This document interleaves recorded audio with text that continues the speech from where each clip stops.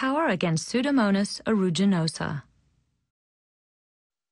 Once meropenem reaches the PBPs located on the cytoplasmic membrane, it binds to them and interferes with their ability to create and modify the peptidoglycan layer.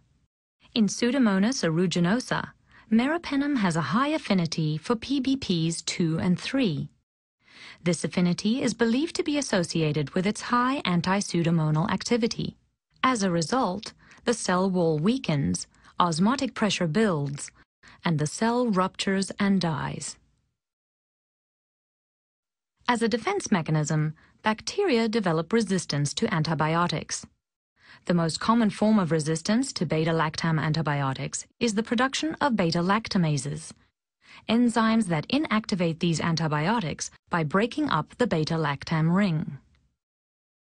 Meropenem retains high activity against Pseudomonas aeruginosa, despite this organism's inherent resistance to many drug classes. Studies have shown that meropenem is not as easily degraded by beta-lactamases in the periplasmic space of gram-negative bacteria as other antibiotics.